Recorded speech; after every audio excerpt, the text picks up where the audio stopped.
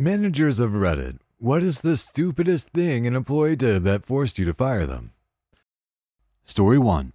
I didn't personally fire this person, but I was manager on duty at a restaurant I work at.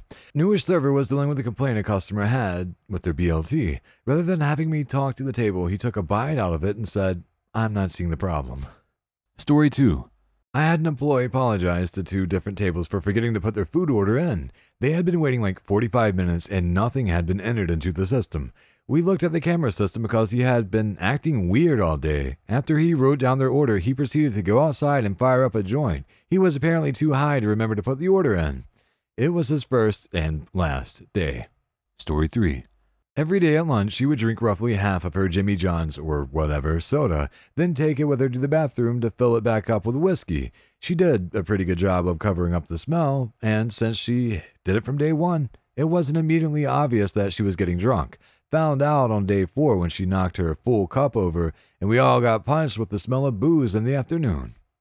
Story 4. During my first real dev job, the company I was working for tried to implement a bunch of things to improve efficiency and employee satisfaction. 2 interesting programs they implemented were work from home and agile development, along with their requisite bullpens, share team areas. What this basically meant is that we only had to show up to the office for core hours, 4 hours, 3 days a week, and the rest of the time we could work in our shared areas, restaurants, parks, homes, you name it. Sometimes, if you couldn't be at core hours, you would just dial in. We were young and excited and dedicated, so the core team really got a lot of good work done with this model. About 2 weeks after we started, our Scrum Master actually mentioned, "Has anyone seen Phil?" Phil was a quiet guy, and he was still answering emails in IM, so it took us a while to agree that no one had actually seen him in a long time. She called him from the speakerphone in the bullpen. And as God is my witness, here is the call that took place. Boss: "Hey, Phil, what's up?" Phil: "Hey, boss, not much. What's up with you?" Boss: "Hey, we were just noticing we hadn't seen you much lately. You ever coming back in for core hours?" Phil: "Probably not." Boss: "Oh, why is that?" Phil: "Because I moved to Idaho." Boss: "But, Phil, we're in DC." Phil: "I know." Boss: "Why didn't you tell us you wanted to move to Idaho?" Phil: "Oh, because I knew you wouldn't let me." Story 5. I had an employee lock another employee in a closet one time. That person was trapped, called the police from inside the closet. It was quite an HR nightmare. Story 6. Not me, but my boss. Boss had to fire a lady in our office because she lost her marbles when someone ate her bagel from the fridge. She literally had a tantrum, like a toddler. Also, the girl who ate it by mistake. She thought it was a bagel from the office breakfast we had earlier that same morning. It was in the same packaging as the office stuff. Now, I absolutely hate it when people eat my lunch, but the girl who ate the bagel profusely apologized, even stated that she would go and buy her a new one right on the spot, but Tantrum Lady couldn't let it go. So that ended up being her last night. Story 7. Forging a tip on a receipt, like adding $20 wasn't going to get caught. One day at an old job, we got a call from a customer complaining that her credit card statement didn't match her receipt. It was $5 over. We got another call later that day saying the same thing. Later on, a dude walked in to complain. Same thing. 2 more people came in later. Their waiter had added $5 to each of their tips. They were all the same table.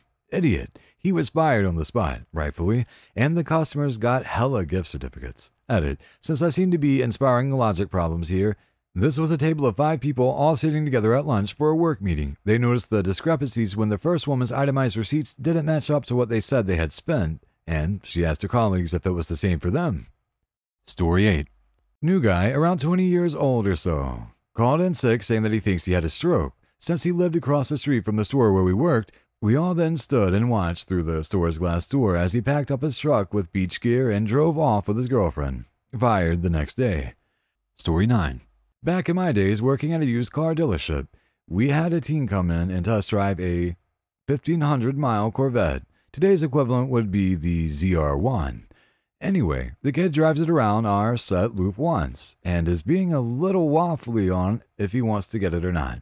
He says it doesn't really drive as well as he thought it would. My salesman told him it was user error, and he'd prove it to him. They went out for another loop around with the employee driving it. He managed to get pulled over doing 135 miles per hour in a school zone. Got arrested if I recall correctly. Needless to say, he was not welcome back at our store. However, the teen did buy the car. Story 10. Two new employees got into a physical altercation because one claimed the other wasn't HUD enough. It was two females, and this is an office job. Absolutely ridiculous. LOL reminds me of an incident at my office. Two girls got into it during initial training because one accused the other of stealing her highlighter and being a ghetto hoe bag. Fist fight breaks out. Managers separated them and ended up suspending them without pay for 3 days. One never came back, and the other quit a week later. Story 11. Hired a girl to work in a bagel store, who, on her first day, told me she couldn't touch any of the meats because she was vegan. Had another guy show up for work his first day, was doing just fine, seemed to be good with the job. I went to the office to get some paperwork for him to fill out, and he was just gone. Never came back, didn't steal anything, no explanation at all. The bad one was, had to fire a girl for not showing up for several days in a row. Saw in a newspaper the next week that she had been in jail the whole time because she had locked her kids in a closet while she was buying coke. Story 12. Offered a job to a candidate, but had to step out of the office to grab some paperwork. Came back, and a bus pass that was on the desk was missing. Newly hired employee stole it. I asked him to return it because a previous candidate dropped it, and he said he needed it more than they did and walked out. Did you attempt to explain to him that with a job, he gets a wage that will allow him access to a variety of goods and services, bus passes included? Story 13. Managed a long-term care facility. Got a call one night from a resident telling me that the new nighttime worker there was acting weird. This was at about midnight, and the shift started at 11. I called my lead. There were 3 people on duty, and asked how the night was going. She told me that, Sally was sick. I put on my shoes and headed in. Now, having the administrator show up at almost 1 a.m. is never a good thing, so I'm pretty sure all 3 of them felt scared when I showed up. I took one look at Sally, leaning against the wall, and asked her to come to my office. I asked her if she had been drinking. I never drink at work, she slurred at me. I told her that I had to have her blow into the tube. We had breathalyzer tubes that registered if they were over a specific level. The crystals changed from clear to dark blue if the alcohol is registered over the legal limit. No surprise, turned dark blue. I asked her again if she had been drinking. She admitted to have been drinking earlier in the evening. She and her friend had been doing shots up until about 10 p.m. But I'm not drunk. I stopped and ate almost 2 hours ago, so it's all out of my system. No, it doesn't work that way. Sorry, Sally, but I need to let you go. Call someone to come get you. I told her as I was filling out paperwork for the breathalyzer usage and final check request. Oh, that's okay, I drove in. Nope.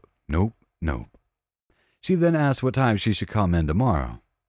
Sally, you no longer work here. Coming to work intoxicated is not tolerated. Oh, really? Yes, really. Please call someone who has not been drinking to come get you. She called about 16 hours later asking me for her next week's schedule. She didn't remember being at work and getting fired.